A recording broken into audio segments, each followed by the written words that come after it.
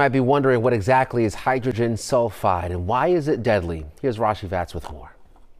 Two things have really created a lot of problems in the past 24 hours. We're talking about hydrogen sulfide and, I just wish they would put a little more effort into notifying us. An alarm system failure that didn't notify many Deer Park residents about this dangerous gas. Let's talk about hydrogen sulfide first. It's actually one of the leading causes in workplace deaths from gas inhalation in the United States. This colorless gas is highly flammable, it is toxic, and can really overwhelm workers if they have a high concentration in a small amount of time. It's known for its pungent rotten egg smell, but the gas stays in the air even after the smell goes away.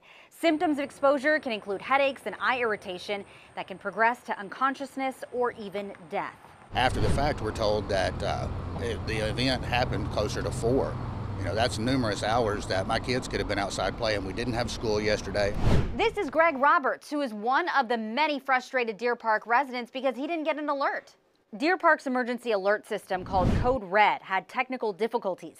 Some got notices, but it was with incorrect grammar or spelling mistakes. Others just didn't get it. Deer Park says they were manually sending alerts, hence some spelling or grammar mistakes.